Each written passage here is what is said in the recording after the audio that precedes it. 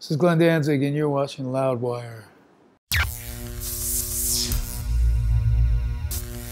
Hey everybody, Gruhamed here from Loudwire with Mr. Glenn Danzig. Thank you so much for taking some time today to talk to me. My pleasure. Celebrating the Skeletons compilation, the covers album.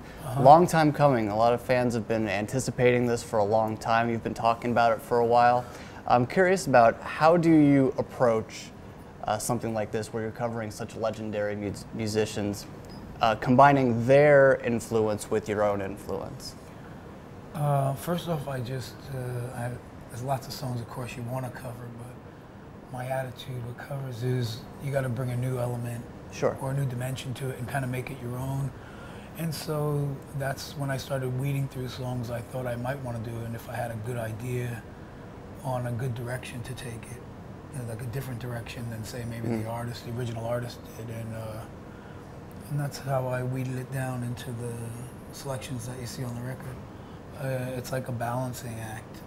It is, yeah. But I'm pretty happy with the way it came out, and so far we're talking to different journalists or people I've played it to. They seem to dig it, so I'm happy. Good.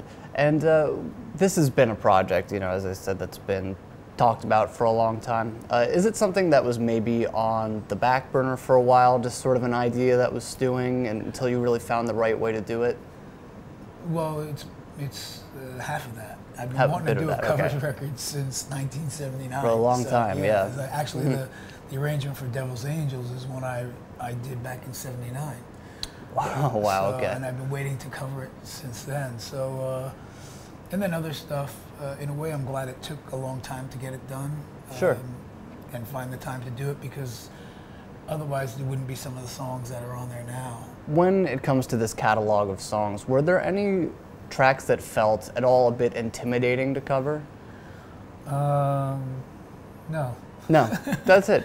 No, I just do them, Yeah. And usually I have an idea in my head, and I show it to the guys, and we bang it out, Cool. And usually I weed it out before I give it to everybody to record, so that it's not, a clunker. Gotcha. Yeah, of course.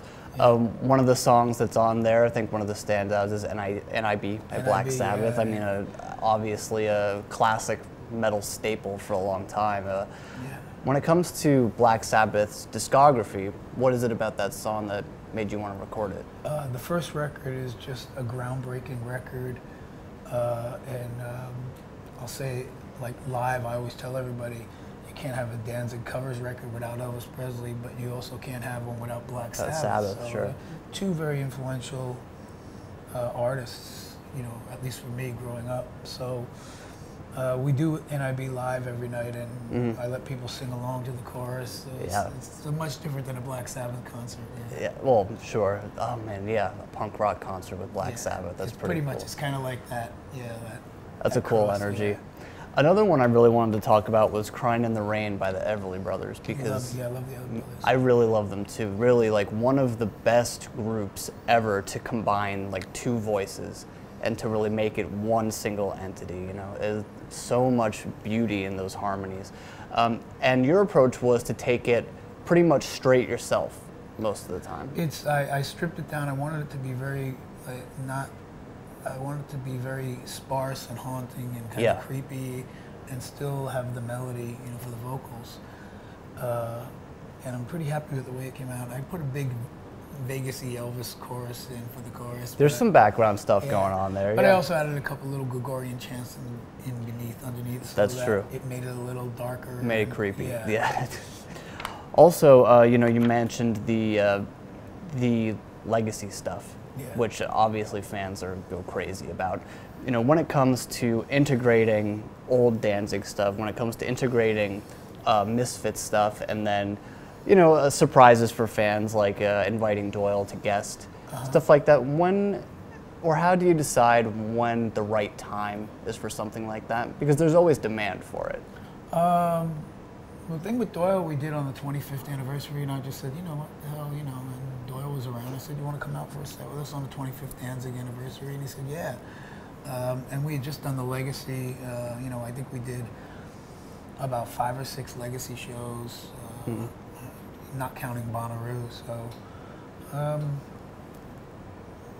yeah, it just fell into place, and, it worked out. Okay, just for an anniversary, something like, can we... Similar with the Samhain thing, we just, we got invited to do Riot Fest and the 10 Essential Albums, and we were rehearsing for that anyway, and I was like, well, why don't we, we're rehearsing anyway, why not do an LA and a San Francisco show?